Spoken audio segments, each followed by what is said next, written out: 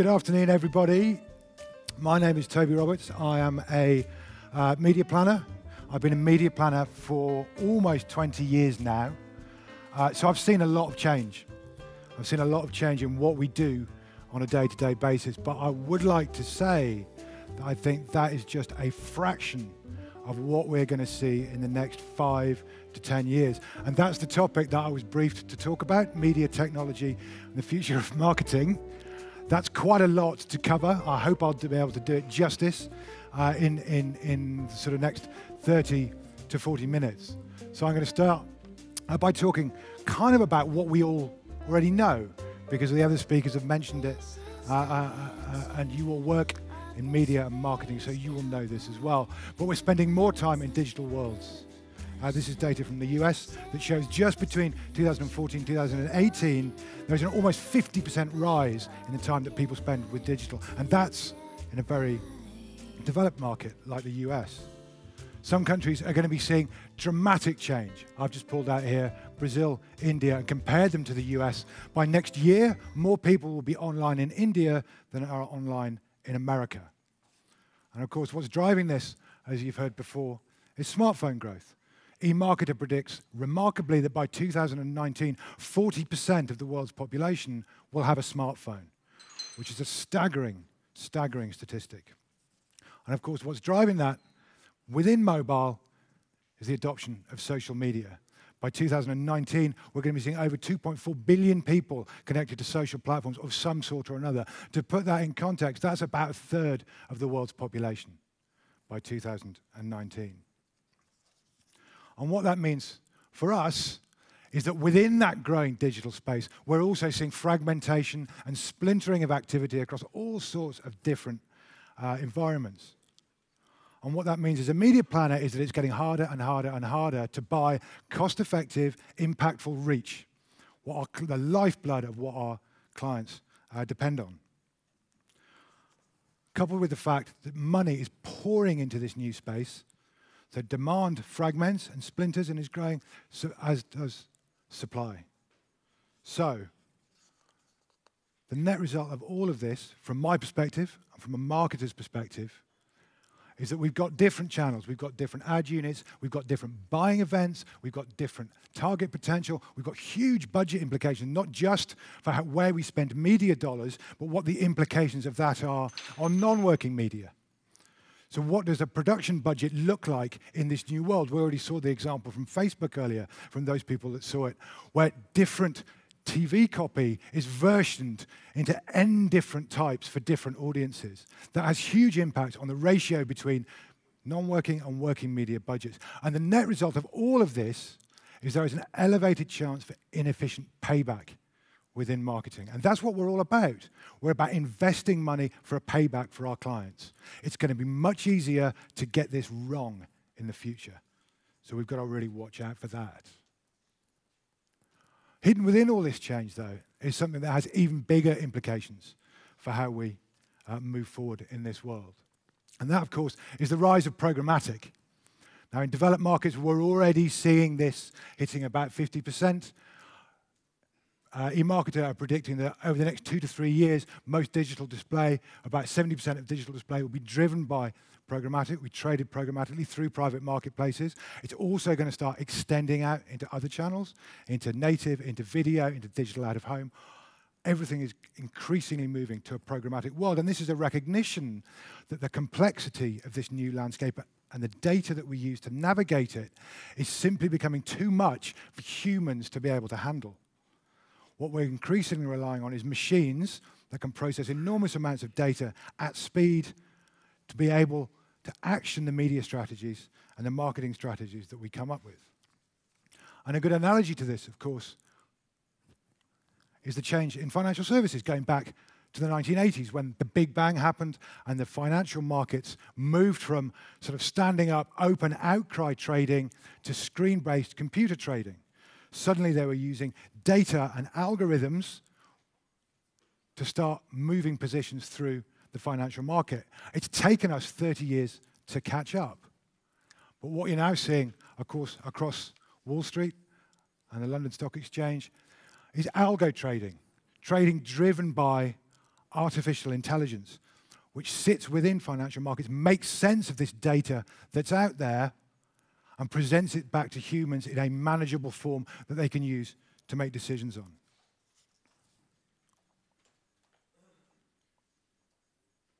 Should be a video playing now.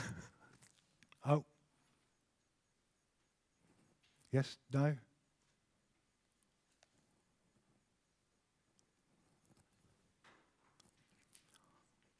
And I said, oh, because those have been in the news lately.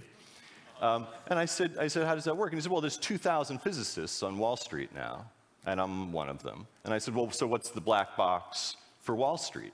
And he said, well, it's funny that you asked that, because it's actually called black box trading. And it's also sometimes called algo trading, algorithmic trading. And algorithmic trading evolved in part because institutional traders have the same problems that the United States Air Force had, which is that they're moving these positions, whether it's Procter & Gamble or Accenture or whatever, they're moving like 1 million shares of something through the market. And if they do that all at once, it's like playing poker and just going all in right away, right? You just tip your hand. And so they have to find a way, and they use algorithms to do this, to break up that big thing into 1 million little transactions. And the magic and the horror of that is that the same math that you use to break up the big thing into 1 million little things can be used to find 1 million little things and sew them back together and figure out what's actually happening in the market. So if you need to have some image of what's happening in the stock market right now, what you can picture is a bunch of algorithms that are basically programmed to hide, and a bunch of algorithms that are programmed to go find them and act. And all of that's great, and it's fine, and that's 70% of the United States stock market, 70% of the operating system formerly known as your pension, your mortgage. Okay, so that was Kevin Slavin from MIT, a TED Talk he did some time ago now. Probably most of you have seen it. I think it was in 2012. But he was talking about how financial markets are using algorithms to decode or try and decode the incredibly complex data that exists out there and do it at speed. And he has this lovely phrase for it.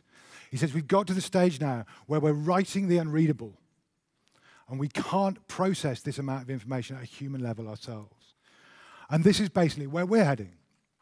If we think about the changes from the computer age in the 1950s through to the network age in the 80s, to the dawning of the data age in the 2000s, the growth of this data in what we do is getting to the stage where we are now doing the same thing. We are basically writing the unreadable. And what's going to help us do this, what's going to help us decode this, is the rise of a new utility. And that utility is artificial intelligence. According to Kevin Kelly of Wired, the AI future is starting now to come into view. And it's not scary AI like Rutger Hauer in Blade Runner or HAL in 2000. Actually, it is simple utility. It looks a lot like Amazon Web Services. It's cheap, industrial-grade digital smartness that runs everything we kind of do and is completely invisible apart from when it kind of blinks off. Like all utilities, it is actually going to be very, very boring, even as it kind of transforms the internet, the global economy, and the way that we work within this landscape. Kind of why talk about this? Oh, excuse me. It's an old version of my presentation. Why talk about this now? Well, there are some big headlines coming up, of course. We've all heard about face recognition algorithms. We've all heard about self-driving cars. But actually, the three things that are pulling all this together is what you'd call unstructured data. So the stunning growth, availability, and use of information. There's much more of it, and it's coming at us from all angles, from all different sources. And the fact that we can now store more of it than ever before, means it's worth trying to make sense of. Now, you've all heard the statistic that I think 90% of all the data in the world has been generated in the last 2 years. The problem, of course, is that only a tiny fraction of it is numeric. So it's really difficult for us to start pulling out insight and trying to understand the rest. And that's where artificial intelligence starts to come in. The increasingly sophistication of algorithms, of deep learning algorithms that can be set up to teach themselves how to perform and optimize tasks is becoming more and more and more sophisticated, and again, will start to take over the marketing machine, as I'll touch on in a second. And also increasing computational speed means that we can actually process all this stuff in real time to ensure that we're executing correctly. If we look at the investments in AI, according to an EU research document released earlier this year, whilst investment in AI was about 700 million euros in 2013, that's going to, by the end of this year, hit 27 billion in terms of R&D. And the people who are investing in it are the giants. IBM, Google, Facebook. IBM, you've probably heard about. They've already invented a thing called Watson. Watson, very famously in 2011 in the States, beat the champions of Jeopardy, which was a game show, and really kind of showed the world how far AI had come. Now, what they've been doing with Watson since then is even more interesting. They set up a $1 billion unit to commercialize this technology. Watson Analytics, you can see adverts for them in The Economist and The Week. What they've done is they have helped the Memorial Sloan Kettering Cancer Center in New York process data to look for cancer cures. They've helped the ANZ Bank try to find algorithms to help individuals with wealth management. And actually the future of technology like Watson might be just providing behind-the-scenes intelligence for a whole new generation of applications that we're only just kind of beginning to imagine. Google last year bought a company called DeepMind Technologies, a British AI company. It was only 3 years old. They claim that they're absolutely at the cutting edge because the intelligence they're building is not pre-programmed. It learns at a raw pixel level how to perform particular tasks. I don't know if anyone has seen it, but if you go online and look for the videos of their algorithms teaching themselves to play computer games, they are astonishing. All they do is say, optimize this number, the score, and leave the system to learn across all these different games how to beat the system. This is the sort of thing that's going to be running our lives, it's going to be running our devices, it's going to be running our media consumption, and it's going to be running our marketing machine as we move forward. Because this AI trade, it's not just heading for us, it's going to pass right through our backyard. This is what's going to make a bigger impact on our business of media and marketing than the advent of the internet. So, what is this radical reorganization of marketing? What is it going to look like? Well, I'm going to consider it from kind of 2 angles. First is how AI will impact the marketing machine, kind of what the people in this room do and are responsible for. And I think that's a bit clearer because we can already see the start of that now. We can see the direction of travel. There's another angle, which is how AI will impact the way consumers interact with the world around them. And I think that's harder to judge, but I do think there are some precedents that we can draw out. And finally, I'm going to have a think about that within that future, what might advertising and commercial models look like? What might media planning and media activation look like in this new world going forward? So if we think for a minute about the kind of data that we currently use, obviously we've got our DMPs, we've got DSPs, we start looking at our web and social analytics, we've got our attribution models online, increasingly broadening out to include offline effects, search bid managers, and so on and so on and so on. All this is going to come closer and closer and closer together, and over the next 5 years, they're just going to become one tech stack, which will be used to implement campaigns. And at this point, kind of who sees what, in what order, across what device, and with what message is going to be largely dictated by these machines. It's going to be largely dictated by algorithms, overseen, of course, by experts and strategists, but executed by machines. In fact, Forrester are already talking about this. They've talked about adaptive marketing, and this is essentially something Forrester Research talk about, where you take market-level modeling, macro level, and that would be offline and external factors, and you combine that, you integrate that with customer-level attribution in digital to get a single view of your marketing activity, which takes account of both short-term sales effects, long-term brand effects, and can then optimize within that going forward.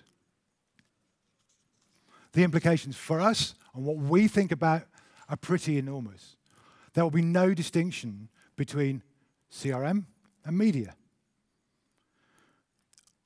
Basically, all advertising, all communication will be driven by first-party data.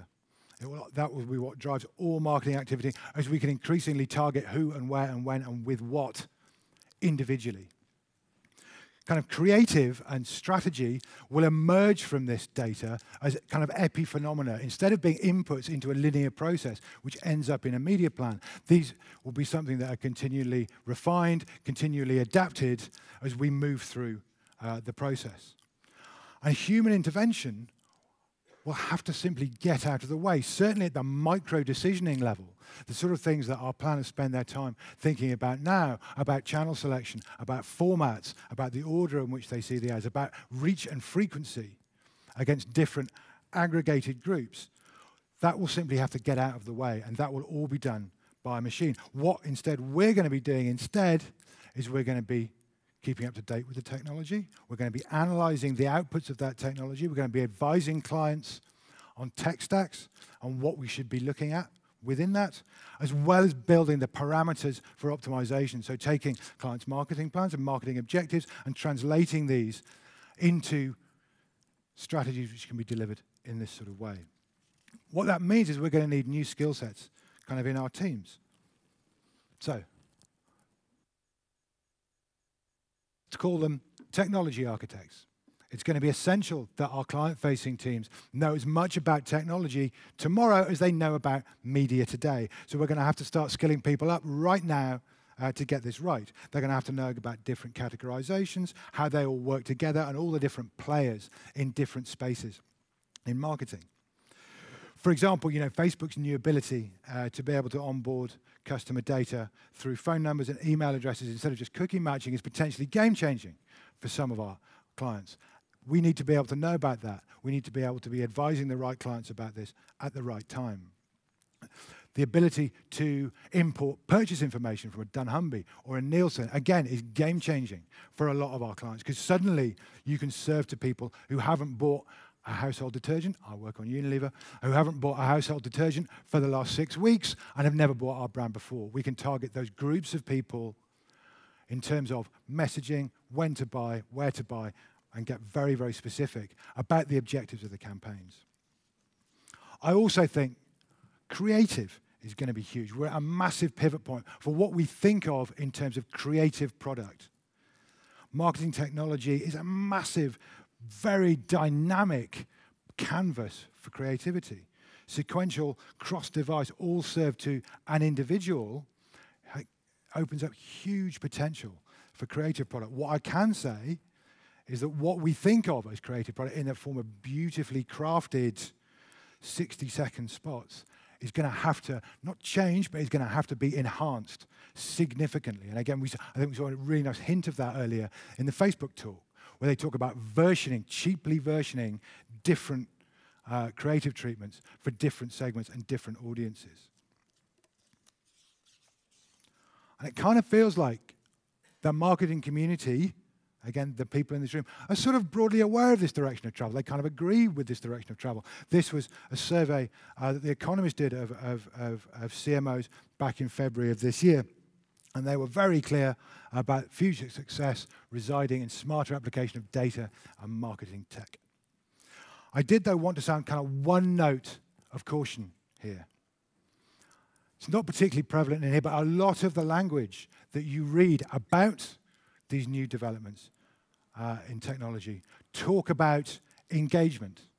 They talk about conversations. They talk about loyalty. They talk about dialogue with consumers. Basically, all the things that we were promised 10 years ago in the social media revolution. And that model has, by and large, been a failure. It hasn't worked. It hasn't grown brands. And the reason for that is very, very, very simple.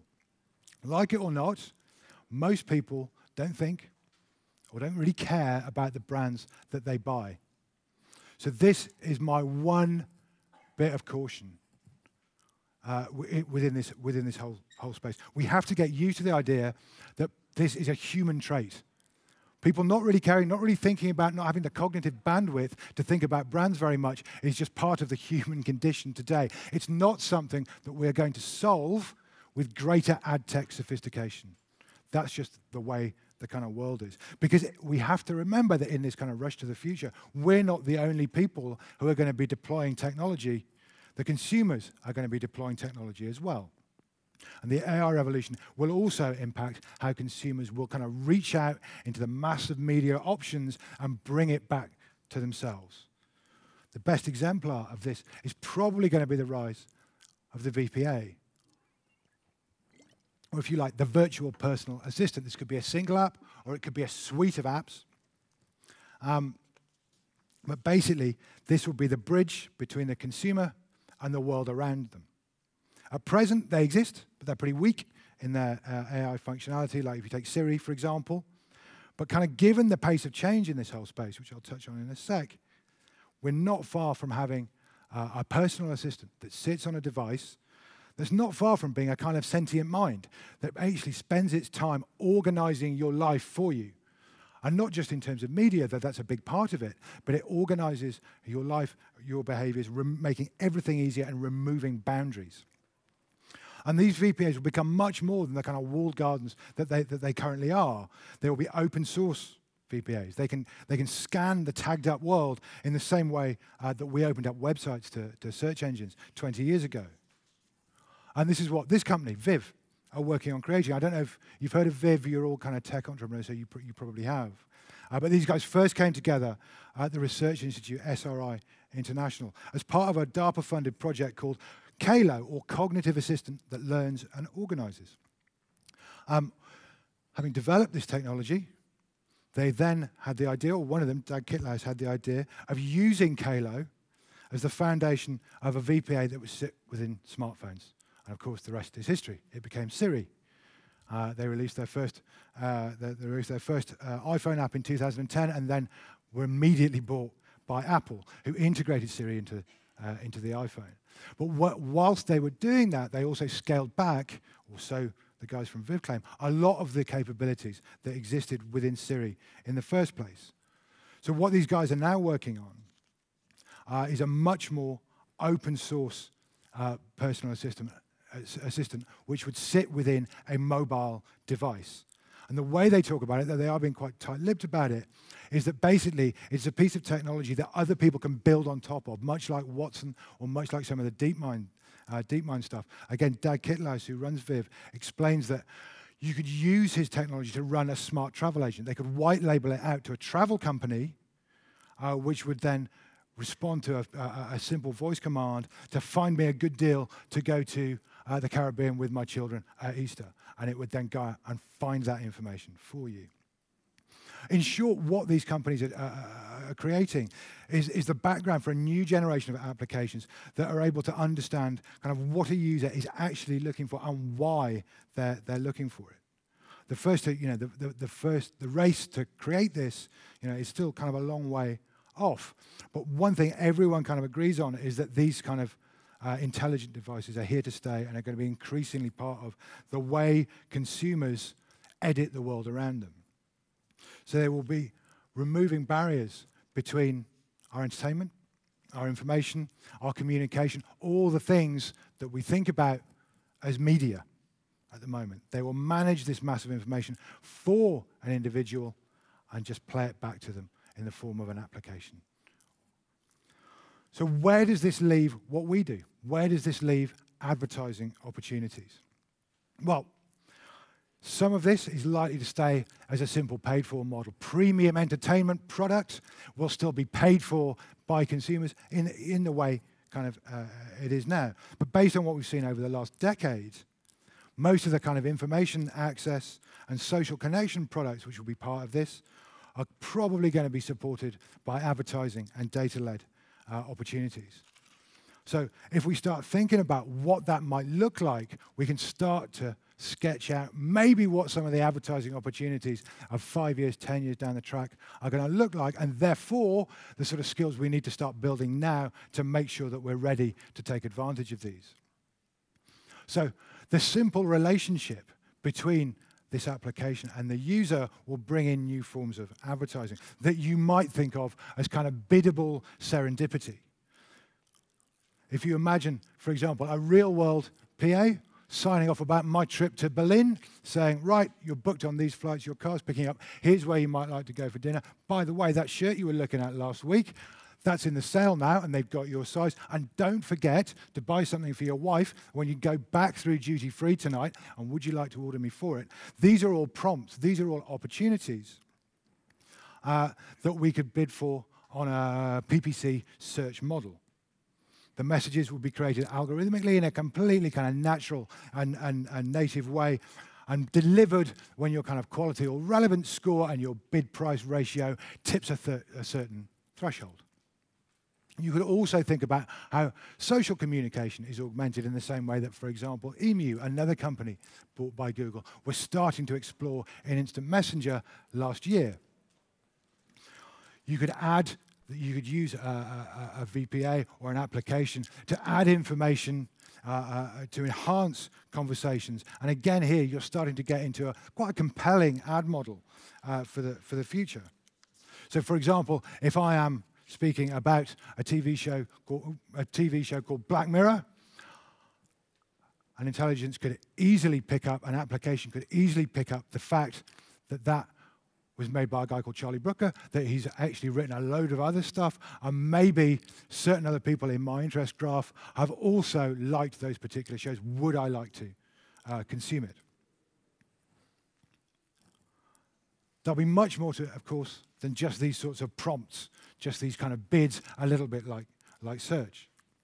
The increasing use of semantic data, which we struggle at the moment to derive insight from, coupled with these kind of more standard approaches, numeric approaches, will start to provide very rich data on the propensities for each audience for purchasing different categories, not based just on behavior, but for the first time, knowing based on their knowledge, their opinions, the conversations that they've had. And this has a whole new dimension for segmentation and targeting. Excuse me. And this level of data will allow for the advent of what you might think of as preemptive marketing, where individuals are identified as high potentials based on patterns of behavior that are far too complex for humans to identify on their own. It was really interesting being in the main room earlier, where I heard Credit Tech saying about how they can predict someone's creditworthiness on non-credit scores by looking at where they shop and where they go and their sorts of behaviors. These sorts of things would not be possible without algorithmic and machine learning. But what this will finally do is let data strategies become much more sophisticated. At present, agencies will select kind of cookie pools of data based on click-based behavior from the last few days or weeks, with no real understanding of whether that audience has fulfilled on a purchase or what they actually think about the brands and the products involved. And winning the ability to be the kind of suggested brand or product to these prospects as they pop into that high propensity active use state will become an area of increasing focus for marketers. Now, we talked a little bit about how decisioning would get outsourced from media agencies to machines. But if you start with the scenario that our VPAs or our suite of applications will be tasked with carrying out lots of our kind of day-to-day tasks for us, you quickly get to the realization that actually these applications will increasingly start making decisions on which brands and products we're going to see. So a focus for marketing is going to be how we influence the algorithms and ensure that these applications are surfacing up our brands ahead of our competitions. If we take the example, for example, of aggregator sites like Priceline, who I think are here today, or Money Supermarket, who got mentioned this morning. Today, these companies spend an awful lot of money advertising to drive traffic. If you've got an application or an AI assistant which is automatically checking every vendor for you for the best deals, the end consumer doesn't need to see those ads. There is no point in spending money reaching that audience. And it's probably going to go even further than this. As they take on even more tasks, our choices and preferences will start to be learned through the device, allowing preemptive decisions to be made on our behalf, particularly in kind of low interest, low involvement categories. The AI device will be able to sift through all the metadata that brands put out there and just make a decision for you. It will also be able to respond to changing behaviors. If, for example, you started making more ethical choices about the food you bought, if you suddenly started being concerned about provenance, it could take that and mirror it across different product categories. So start to surface different brands and start to make decisions for you in those spaces. Now, this sounds like quite a long way in the future, potentially, but this isn't going to work unless kind of marketers and agencies are on board with opening up access to these sorts of AI assistants, all the data that exists about their products. And it needs to be tagged like content is optimized for search on a web page. In fact, I'd imagine that most of this data is probably out there already. It just needs to be aggregated and put in one place and made discoverable. So we're going to clearly need to adapt what we do in all of this. Instead of just looking to influence the consumer, we're going to have to influence the gatekeeper. We're going to have to influence the algorithm that allows us to get to the consumer in the most relevant and cost-effective way. And we're going to have to think about how we market to machines. In the same way that we optimize search, and we think about SEO and how we optimize visibility on Google, we're going to need to think about how we optimize for applications, optimize for virtual personal assistants. It's likely that this was going to require optimizing review data and sentiment data, for example, because that's probably going to be one of the biggest contributions to something that can break through a VPA's walled garden and get your quality and relevance score up so you can be surfaced. And in obtaining positive sentiment for consumers will then become a huge determinant of success. These sorts of things were talked about just 10 years ago as the future of advertising, reviews, sentiments online. Actually, you now might be in a position where you can fulfill that potential because you're now going to have devices, you're now going to have machines that are capable of reading and aggregating that data and presenting it back to consumers in a way that makes sense. And in this kind of world, you start to think, well, what about broadcast? What about outreach? Where does that go? We just had the TV guy talking. But in this sort of world where we're spending more and more effort optimizing our presence on machines, the role for broadcast kind of outreach advertising starts to become a bit clearer. There's one role, the first role, which is going to be about influencing sentiment, influencing reviews. The key KPI of that activity is going to be positive mentions of the brand across text or voice communications. The more noise that's out there, the more data that these applications can crunch, the more likely it is will get surfaced up, will make it through the barrier. So if this happens, expect to see dramatic increases in quotes, reviews, qualified endorsement happening in broadcast advertising. But aside from this, of course, there's still going to be an important role for classic brand-based, brand-building communications. These will be higher interest decisions, but they will also be about building preference in the mind of consumers. But this activity will seem very, very different from the other stuff that we look at out there. The broadcast activity is going to be about building fame, about building talkability in a way that's probably much more ambitious than it is today. It will have kind of almost disconnected itself from the world of marketing, the world of propositions, the world of main points that we have to communicate to consumers, and will be much more akin to entertainment. It'll be harder to discern the difference between kind of branded platforms and entertainment platforms. And the classic audio-visual ad will start to become more of a brand spectacle. Emotionally powerful brand communication will widely understood, as it is today, to be the most efficient way of driving long-term payback. And it will be obsessed within our own attribution models, our own on-to-offline attribution models. And where we'll get to is we'll get to a kind of emotion war. If you watch the Super Bowl, if you watch the Champions League final, you already start to see the beginning of where this is going to start going, as these brands compete for a bigger share and really hit us in the heart and make us feel differently. It's going to be like the Super Bowl, but on steroids, as specific platforms are identified as driving mass reach and talkability, and branded entertainment platforms just flood into that space. So, things are changing pretty rapidly. I've covered in 40 minutes probably about 4 hours worth of content. So apologies if I rushed through it. But we do need to act now. There is huge potential out there. In terms of building our own technological capability, we have to get better at doing that. But also in terms of how we think about target audiences going forward. We're thinking about the combination of marketing to machines.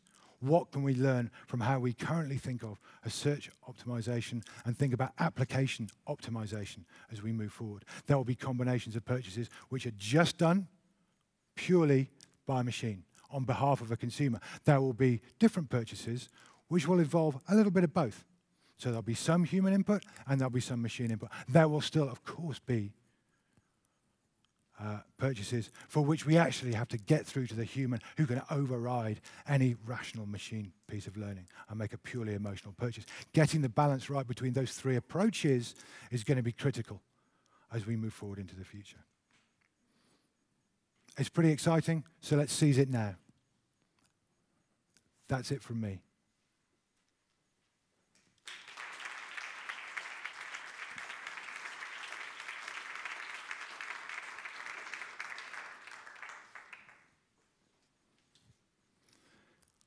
Any questions, thoughts, observations? Have we got time? 5 minutes, I think. Stunned silence. Sorry. Yeah, you.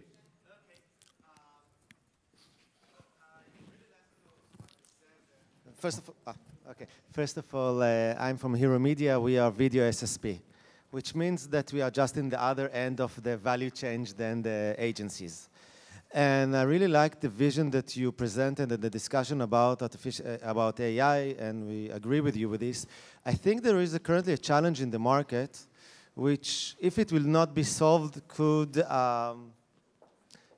make hurdles in the way to get you to bring your vision. And the problem is that we as SSP don't receive any data requests from the ads. That means, take our company as an example, we have a reach of 110 million people. Probably we have any kind of a profile that you as an advertiser will be interested. But we don't get the information from the advertisers. Not only us, no one in the SSP side gets it. It gets stuck in the DSP. So what happens is that this is one of the least optimal ecosystem that there are, because actually what we do in our company, we reverse engineer the ads. That means we say, we have here an ad of P&G, which means that probably it's targeted to female, so let's try to target them to female. Whereas if someone would tell us, well, they want female from Berlin area that finished the first degree or whatever, it will be very easy for us to send it to you, and then your work will be much easier, and also our work will be much efficient. The question is, why don't we get this kind of information? Why you play with us? It's like a game of hide and seek. Yeah, it's a really good question, and we are still at the very early days of this of this journey. What I find with a lot of the clients that I deal with is that they're fiercely protective of their data. They don't want it getting out there. A lot of people are building their own platforms. A lot of clients are building their own platforms which hold data within it. What they don't want to do is get to the point where they're sharing that with too many third parties, including us. What I'm saying is that we have the data, we'll be glad to share it with you. We don't hide it, we're glad to give it to you. So if someone will tell me, just give me female 25, my life will be much easier, and I will send you just female 25, not everything. Oh, sorry, right, I missed it. Okay, yeah, and again, I think there's a mindset shift that needs to happen, probably within agencies in particular, but also within clients. That we wrestle with this with Unilever. At what point do you switch from saying, right, I sell Omo washing powder. I just want any woman with a washing machine, any person with a washing machine, excuse me, in my target audience. how do I enhance that with data and information? And what's the premium that I have to pay to do that? That's the trade-off that people, I think, are working out at the moment, because greater targeting should command a premium, and often does command a premium when we trade it. This sounds like a sell pitch. Let's have a chat about this afterwards. So there was a guy over there, but I think he might have left. Okay, never mind. Thank you very much, everyone. Enjoy the rest of the show.